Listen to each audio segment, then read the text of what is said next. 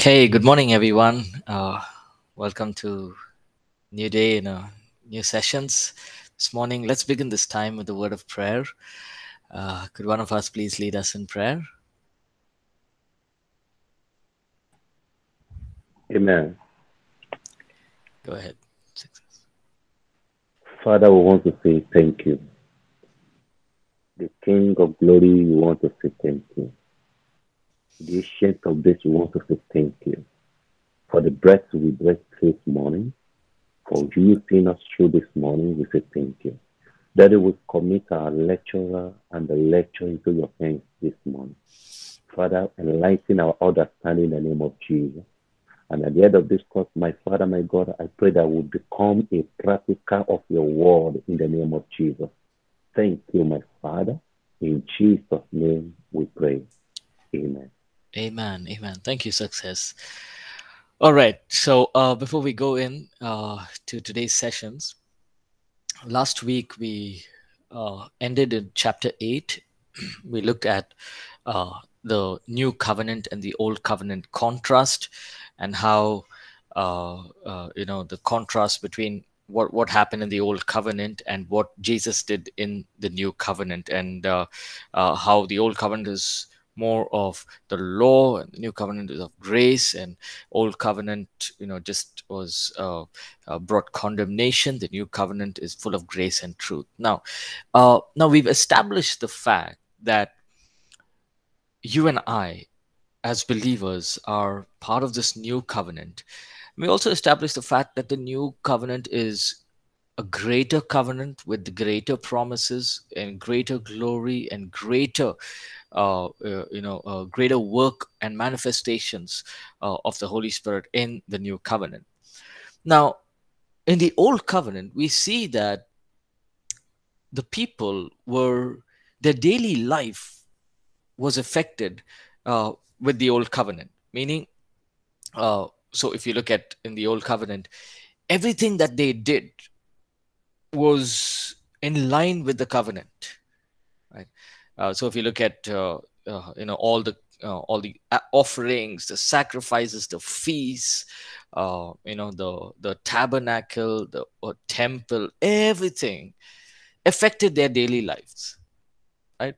It was not like what we see now, right? Okay, wake up, go on a Sunday, go to church, come. No, it was something that was always constantly in their mind in the old covenant. Always, okay, these are things that I have to do. These are the feasts. These are the offerings. These are the sacrifices that I have to do. So everything in their daily life pointed to the law, to the covenant. Now we go to chapter 9. How is it, as you and I, as believers, how is the new covenant affecting our daily life? Or the question we can ask ourselves is, does it affect our lives, or is everything still the same? Let's look at chapter 9. Chapter 9 on page, let me just tell you. Yeah, page 39 on your notes. Chapter 9, page 39, the new covenant in daily living, right? Now, we need to learn to let the new covenant, the blood that God, our Lord Jesus, shed on the cross, the covenant of the cross, what Jesus did in the new covenant, we must let this covenant affect our daily life, right? So what does the Bible teach us about this new covenant? Just a few points.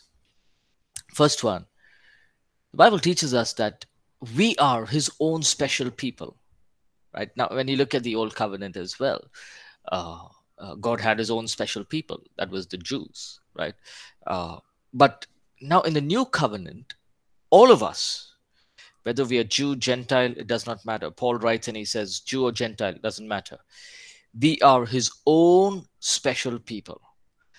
Let's read Titus 2 and verse 14. I just want to request maybe a few of us to quickly begin to read. There'll be a couple of verses that we'll go through in these two classes. So, 2, 3 of us. Titus chapter 2, verse 3 to 15. Go ahead. Sorry, Titus 2, verse 14.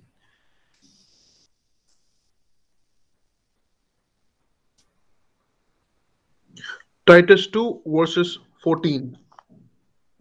Who gave himself for us to redeem us from all wickedness and to purify for himself a people that are his very own, eager to do what is good. Amen. Thank you, Sid. Now, it says here, some of the versions on the notes, it says, his own special people. He gave himself up to redeem us from the law, and he made us his own special people, right? So, when we look at ourselves as people in the new covenant, we must understand that we are his own special people. Now, does that mean that God is showing favoritism? God has a special liking to us than to the others? Not really. We know that John 3:16 says God so loved the world, he loves the world equally. But again, when we read the book of Ephesians, we will understand that when we are in him, we are predestined in Christ. There are blessings, and there's this special place, the special relationship that the Lord establishes with us, right? And what is the special uh, people? Why are we special people? For good works, to bless, to be fruitful for the kingdom of God. First Peter chapter 2 and verse 9, Peter writes it so beautifully. But you are a chosen generation, a royal priesthood, a holy nation, his own special people, that you may proclaim the praises of him who called you out of darkness into his marvelous light. Right? Peter is writing. Now he's writing mostly to Gentile believers. Right? First Peter, he's writing mostly the letters addressed mostly to the Roman believers. And he's saying, you are a chosen generation, a royal priesthood, a holy nation. And so, as believers, you and I are a chosen generation, a royal priesthood, a holy nation. We are special in the eyes of God, right? It's not that, we have to, say, for example, we have to do some great work and then go before God and God says, okay, you are special. No. Because of the cross, we are already a special people for our Lord Jesus, right? When you look at the world standards is you do something good, you'll get a special reward. You do something better, you get special attention, special reward. But everything is reversed in the kingdom of God. God is saying you don't have to do anything. All you have to do is believe that you are part of this new covenant. You believe in the cross. And when you do so, we are already a special people. Two, as in the new covenant, we are sons and daughters, kings and priests. Right now, we've emphasized before that the reason for the blood covenant in the Old Testament also was for relationship. Now, in the new covenant, the Lord Jesus restored, he redeemed that relationship. He reconciled us with God, right? What does it mean to reconcile? We were away from God. He brought us closer to God. So the reason a blood covenant was established is for a relationship. Now, before in the old covenant, we were not sons and daughters. When you look at it in the literal terms, because God and we were man as sinners. But now, after the cross, God says, you are my sons and daughters. You are kings and priests. Right? And so, as sons and daughters, how much more important it is that we walk in that authority. Right? Picture a king, right? And this king has a prince. Now, the prince is not going to act like, somebody who's, just walking around in the streets. He's going to act very dignified. He's going to act in a way that he knows, okay, I am going to be the next king of this nation. So I need to portray myself with dignity, with honor, and I need to, rule this nation in the right way. And so there's this authority, there's this responsibility also. So just because God has, made us sons and daughters, doesn't mean we don't have responsibilities. There are responsibilities. As God has invested, He's given us an inheritance. We are to use that and walk wisely, right? Peter again writes in his letter, and he says, walk circumspectly, walk with good understanding, know what you are doing, understand who you are, be aware of your surroundings. Three, as people in the new covenant, we are living differently. If you read Ephesians chapter 4, uh, Paul is writing to the Ephesus church in Ephesus, and he talks about how what it is to live in Christ, that we walk in unity. He talks about the fivefold ministry of the church, and as believers, we live differently. Now, we may ask this question: how is it to live differently? I go to work in the morning, I come back in the evening, I have my family. Nothing changes. I'm doing what everyone else does. No. How we are living differently is whether we are at home, whether we're in the business, whether in the workplace sector, in ministry, wherever we are, we can make a difference in the way we live our lives. People will watch us. People will know, hey, this guy or this girl or this boy, there's something different about him. He's not going to gossip, or he's not going to tell a lie. I know that. How is that? We are living with a new covenant. We are mentality. We are living knowing that we are different from people. And what makes that differentiation? The Holy Spirit in us. And we also walk in this new covenant culture. Right now, different states, different nations have different cultures of lifestyle, the way they celebrate uh, Christmas or Easter, or the way the children are raised up, the way in so many ways culture is different. Like even if you look at our nation, the nation of India itself, north, south, east, west, there's so much of differences in the culture.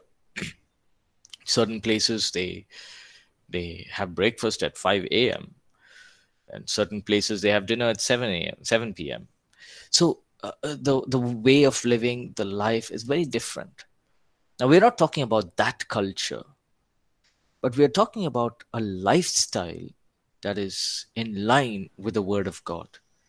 Remember, the Old Covenant, the Scriptures teach us that the book of Hebrews says, in the book of John, sorry, it says that the Old Covenant brought condemnation, brought guilt, but the New Covenant brings grace and truth. The Old Covenant brought hopelessness. There was guilt, condemnation, fear in the Old Covenant. The New Covenant is full of grace and truth. And so, as believers of the New Covenant, you and I are to walk in grace and in truth. What is grace? Grace is unmerited favor, the favor that God places upon us. We walk in the grace of God. We walk in the truth of God's word. That is the culture, right? It's not about going into church and covering your hair or removing your shoes or going inside. All of these are practices which are followed by different cultures, but the true new covenant culture is about walking in grace and in truth. So this is a question we can ask ourselves. We say, God, am I walking in the grace of God? Am I walking in truth of the word of God? Am I obeying the word of God? Am I in line with the word of God? Is my life reflecting the beauty of Jesus to the people around me, then we will know that, hey, I'm walking in this new covenant. Finally, we live in a new covenant community.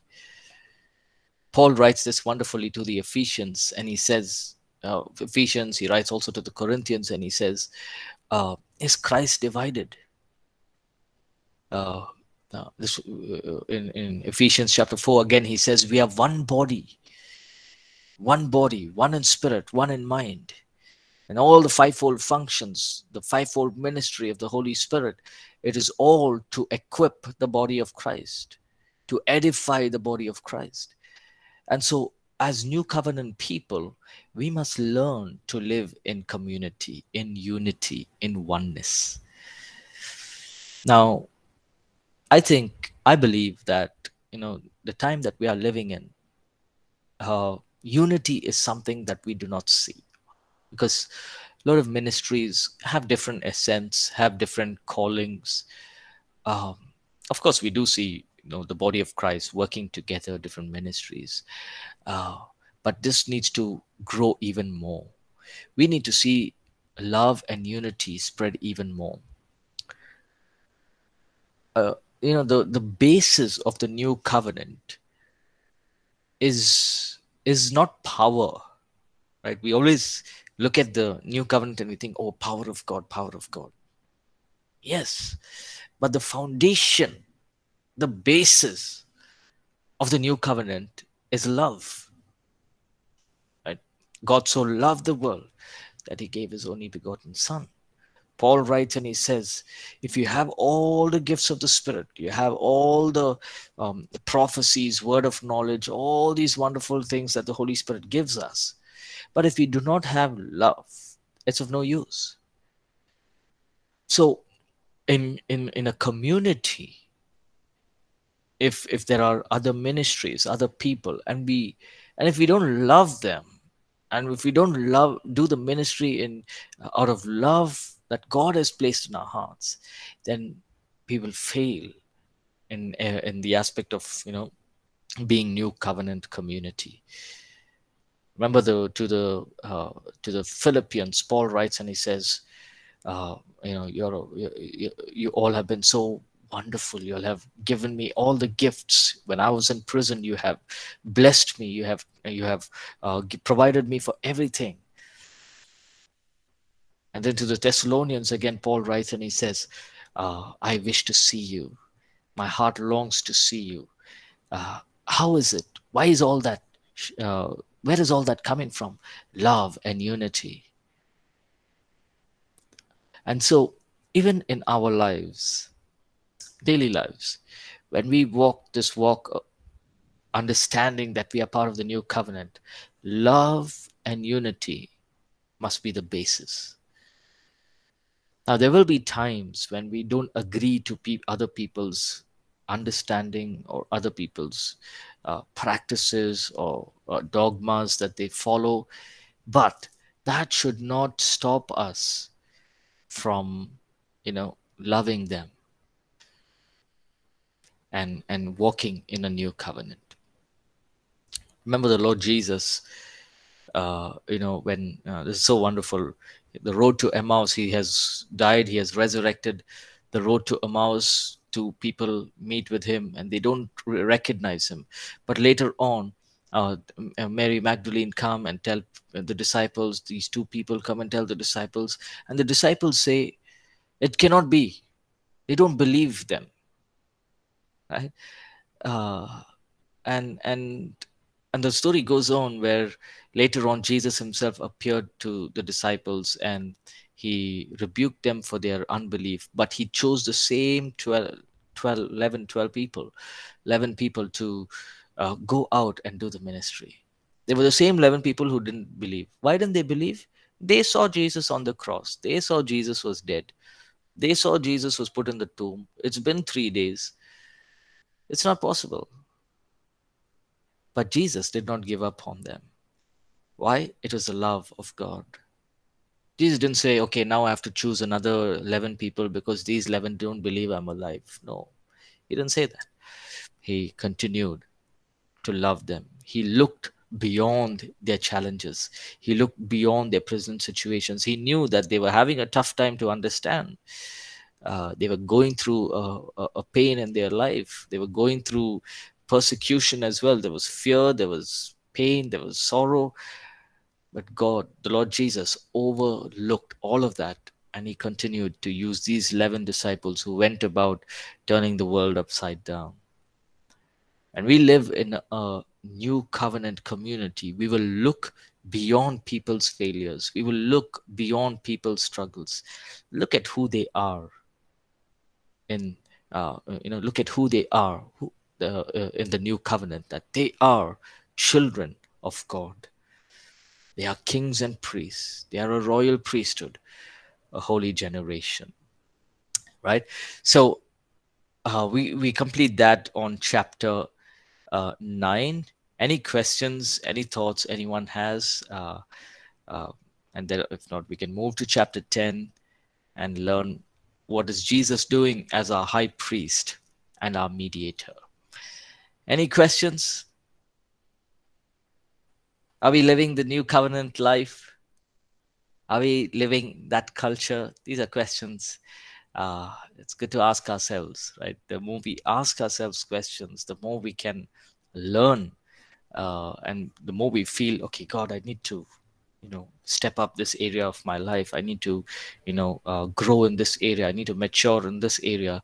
The Holy Spirit will teach us how to do that. Um, yes. Any thoughts? Any questions? Should we move on?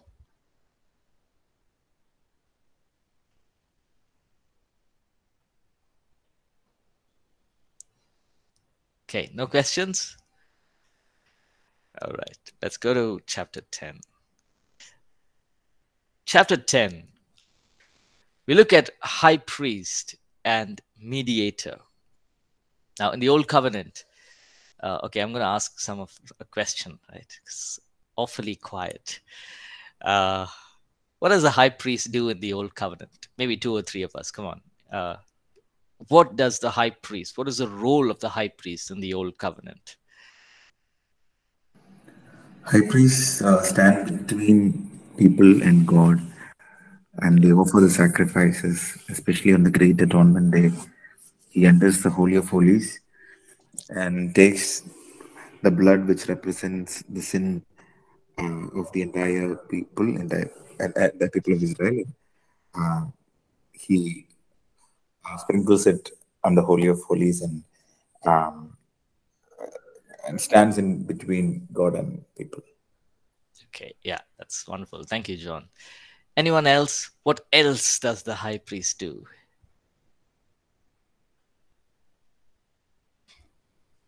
Now we looked at the Old Testament. What does the high priest do? So John said, the day of atonement, he goes, he takes the blood to represent the nation of Israel. So what other thing does the high priest do? Anyone else? So offering sacrifices in. Yeah, Robert, Sid, you're muted now. You said offering sacrifices. Yes, Master. Okay, okay, yes, he helps in the daily offerings of sacrifices as well. What else does he do? He's something really important. Uh, what else does the high priest do? So high priest is the only one who can go to the most holy place. Okay, yes, yes, yes. Thank you, Sid. Anything else? Yeah, so if you look at, God told Moses, Aaron was made the high priest. What there are certain things that he does as we know that it's more of religious aspects that the high priest looks at. Something very important he does. I'm just looking for that word.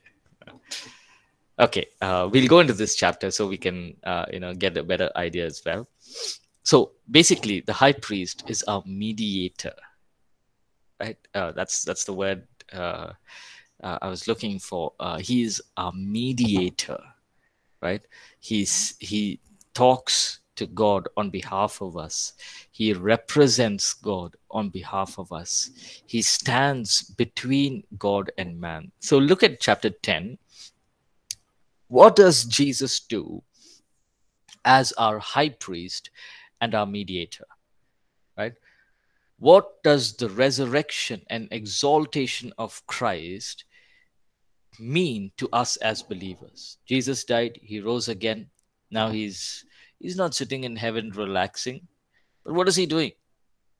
So we will look at that from this chapter. First one, Jesus Christ was the firstborn from the dead. Let's read Colossians chapter 1 and verse 18. Go ahead. Colossians 1:18. Colossians 1:18.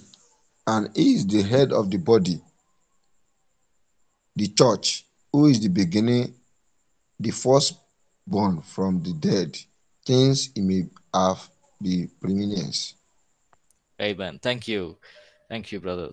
So that's, and he is the head of the body, the church, who's the beginning, the firstborn from the dead.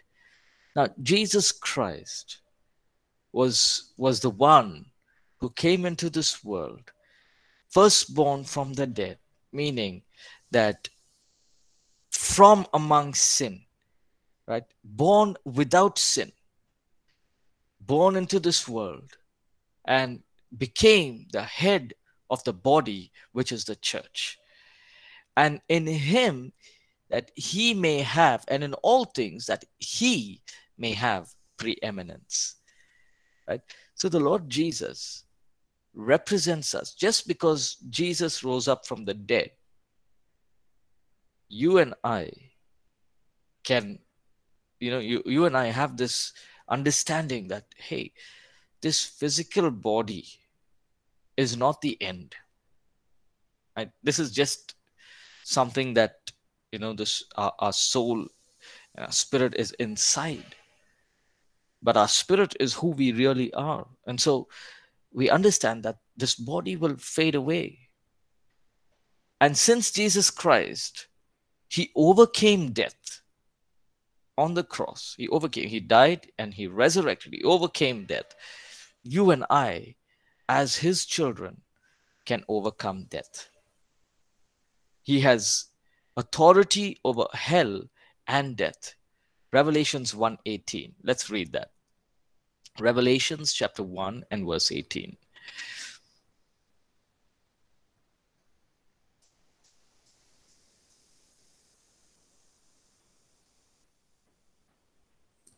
Revelation chapter 1, verse 18. I am he who lives and was dead, and behold, I am alive forevermore. Amen. Amen. And I Amen. have the keys of Hades and of death. Thank you, John. Now, this is the Lord Jesus himself saying this. John is looking at the exalted, the glorified Jesus. He looks at Jesus and he falls at Jesus' feet and he says, I am he who was dead, but now I am alive forevermore. And I hold the keys of death and hell. The word keys means authority. I have the authority over death and hell. So the Lord Jesus in the new covenant, as a high priest, as a mediator, has destroyed the works of the devil, right? Sin came into this world. Sin, the effect of sin is death. What did the Lord Jesus do? He reversed it. He said, I'll come into this world, I'll live this perfect life, and I will die, but death will not keep me down. I will overcome death as well. So he's declaring to John, and he's saying, John, I was dead, but now I'm alive, and I will be alive forevermore. I have the keys of death and hell. Satan has been destroyed. Right? You and I have got a mediator who is in authority over death and hell. The Lord Jesus has given us the authority. He says, I'm giving you authority to trample over snakes and scorpions. Right? So as New Testament believers, we are to walk in that authority. We are to walk in that anointing, right? Uh, I remember this one time. We were in small, I think, a city in Andhra Pradesh, and you know, I didn't know much of the word. I was probably about 23 years old. I didn't know much of the word, but all I knew is Jesus is victorious, right? And I knew that the Lord can do anything in a person's life. So we were in a town, and we were just doing these small evangelistic meetings with about 50, 60 people from the towns and villages. They would come, just small, very farmers and carpenters, tailors, very low income people, very earnestly they love the Lord.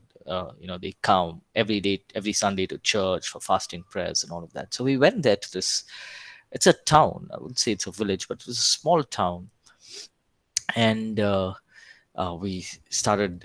We had the whole like a 3-day meeting, and so we were just teaching some basic stuff about what the Lord Jesus did, about the cross, about the authority that God has given us, and then we would spend time praying for the people.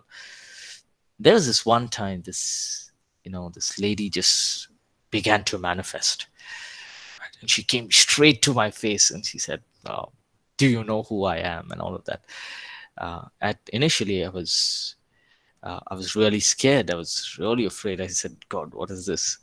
All of a sudden, this moment came, and I was really scared. I was about to just take the mic and keep it aside and probably walk off the stage. But at that moment, I remember saying, God, fill me with your Holy Spirit. I need your Holy Spirit now. Now, no matter what muscles or no matter how many times we go to the gym, all of that is not going to matter when you see things like this, right? Whether we are fitness, whether we are fit in our body, now all that is important, but the enemy, the devil, is not afraid of us, whether we are fit or whether we are unfit, whether we are going to the gym and all of those things. No, no, no, no. And this woman came and I said, God, give me your empower me with your Holy Spirit. And so at that moment, some kind of a boldness came into me. And I pictured this, right? Jesus, it was just a picture, right? It was a picture that came into my mind. Jesus was giving me a key, right? It was just like a picture, giving me a key. And I took that key. And I realized that in the Bible, all through the Bible, the word keys refers to authority. And it was like Jesus is giving me the authority. So all of a sudden, that woman who was highly possessed, two things happened. First thing is I was not afraid, right? I knew that he's already defeated. I was not afraid at all. And two, there was this feeling of love and sadness for the person who's going through this. Sometimes we get very upset with the person who's possessed. But there was a feeling for the person. That's not what this woman has to go through. Being possessed by this woman. And I just remember saying, I just put my hand on this woman. I said, in the name of Jesus, I command you to come out of this body. Right there, right? I didn't scream and shout and slap the woman or just cause a whole ruckus there. Nothing. Just in the name of Jesus, I command you to get out of her body. That moment, the spirit that was tormenting her for about 8 years, in an instant, it just left her, right? And she was free. Right? Now, I was only about 23 years old, and when I saw that, I was surprised. No Bible college, no nothing. I didn't know Revelations and all of those things. But as New Testament believers, as believers, when we know that the Lord Jesus has given us authority over hell and death, he has destroyed the enemy, the way we walk will change. We will walk in authority. we will walk in power. Now, I'm not saying that later on, many other instances, I did feel fear again, right? Because some of those instances are very scary, but the Lord has overcome. Remember, the enemy comes but to bring fear, right? He brings all these, thoughts of fear. He comes to destroy our faith, and so we must walk in this authority. Remember that all authority belongs to Jesus, right? And there are 3 verses there. Let's read Hebrews 2 and 9, like this verse. Hebrews 2 and 9.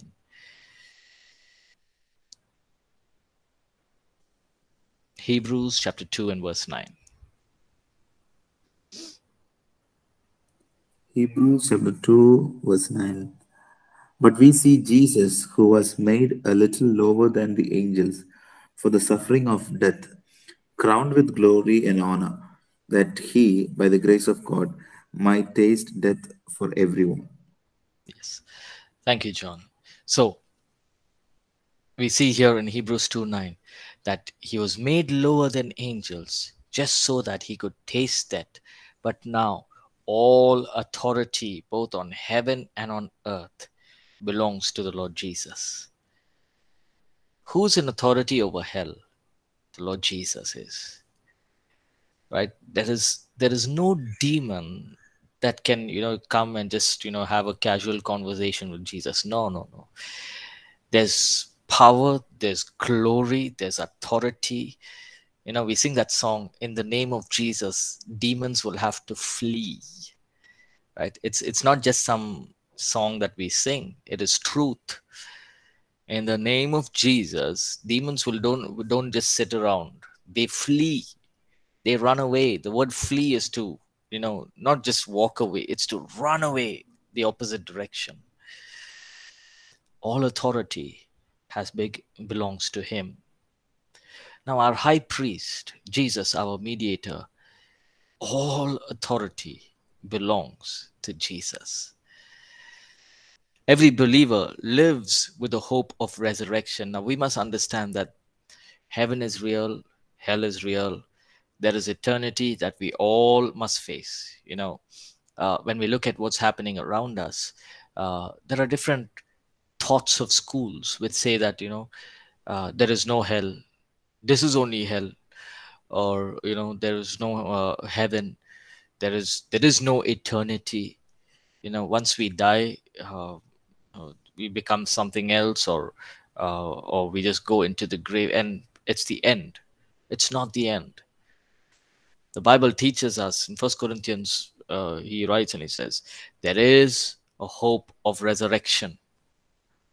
Right? Paul writes to the Thessalonians. Why? Because people came into the church and said, what if the resurrection has already happened? Now, they were fearful. And then Paul begins to explain to them, saying, don't you know that in a twinkling of an eye, we will be changed. We will meet him in the clouds. And so, each one of us as believers, we live with the hope of resurrection. No demon or no work of the enemy can stop us from being resurrected in Christ. What can the enemy do? Now we must understand that the enemy can bring death. There will be physical death, right? But the hope that you and I have is that we will resurrect in Christ Jesus. The moment we are in Christ, the day that we die, at that moment we will be resurrected in Christ and we will stand with him. We will see him. The Bible says we will see him face to face. What a hope that is, right? And so we need to live with that hope. Now, does not mean that we live in fear. Oh, I don't want to die. I don't want to die. No, it's something that we have to face, but we have this assurance. We will live with him. We will see him face to face. There will be eternity with the Lord Jesus Christ. Every believer has the right to use the name that is above every other name, the name of Jesus. Jesus has given us the authority. Now, after Jesus died, he resurrected, he went up to heaven. He says, he gave the great commission to the disciples. He said, go and make disciples, baptizing them in the name of the Father, of the Son, and of the Holy Spirit. So Jesus has given us the authority to use the name, right? For example, uh, you know, you can't get into a school, right? The parents are not allowed. Example, right? Say, for example, parents are not allowed in school during the class hours, right? Now, if I tell the security guard at the gate that principal, the name of the principal, this principal, the name, she told me to come and meet me at 12 o'clock. What is going to happen? He's going to say, okay, you have used the name, so you're allowed to go inside, right? So Jesus is saying, no, I've not just finished the work, but it's not like I finished the work and I'm done it and I've gone and sat in heaven. No, Jesus is saying, I'm giving you the authority. I'm giving you the authority. You use the name of Jesus. And that's what happened in the book of Acts. Acts 3, Peter heals the lame man. And all through the book of Acts, we see that healings happen in the name of Jesus. That same name is still powerful today. The same name is still effective today. And this is proof of his resurrection. You can't say, if Jesus had died and he has not resurrected, I can't pray in the name of Jesus. It's not going to have any effect. But since Jesus has overcome that, resurrected to heaven, when we use the name of Jesus, it is still effective. And God has given us this commission to go and make known his name. Every believer has his resurrection power at work in them. Right? So let's read Ephesians chapter 1, verse 19 and 20. Ephesians 1, 19 and 20. Ephesians 1:19-20. And what is the exceeding greatness of his power toward us who believe, according to the working of his mighty power, which he worked in Christ when he raised him from the dead and seated him at the right hand in the heavenly places. Amen. Thank you, Zeli. So we see a God exerted his power to resurrect the Lord Jesus Christ and seated him in heavenly places. God is still willing to exert the same resurrection power in our lives. Remember, we looked at the Lord's table, and we looked at the covenant. The sign of the new covenant was the Lord's table. And we saw that how when we partake in the bread, when we partake in the juice, or the wine, and we say, this is the body, this is the blood, we are partaking in the resurrection power. We are remembering his death, but we are also partaking in the resurrection power. Right? So it's not only grieving. Good Friday is not only about grieving, it is about remembering what he did, but it's also about a victory. When the Lord Jesus said it's finished, it was victory. But we remember the pain, the suffering, the agony that he went through for us. And so the Lord Jesus is willing, every believer has this resurrection power at work in them. Now, here's the thing. I'll just use this example. Now, if for example, I give you the authority, or I give you the keys to the church, like when I'm talking about the physical church location, right? What am I doing? I'm giving authority, right? Now, if I give it to one person and I say, okay, make sure that after 2 months from now, when I'm back, everything is all right. Every Sunday services go on well. So I gave this person the key. And I come back after 2 months and I see that the chairs are broken, the tables are not in place, the place is a mess, it's fully dirty, the cables are not working, the mics are not working, the guitars are broken. What am I going to think? I'm going to think that this person has not used the authority that I've given him in the right way. Or either he has misused it or he has not bothered about it. Right? He has just left it as it is. and the whole place is still smelling. He has not cleaned it. He's not. So, what am I trying to get at? Every believer, God has given us his resurrection power in us. Now it's up to us to use it in our lives, in our daily situations, right? So, for example, we see a challenge ahead of us. How do we, react to that challenge? How do we respond to it? What is the first thing that comes to our mind, right? Now, the resurrection power is in us. The power of God is in us. We are to use it, right?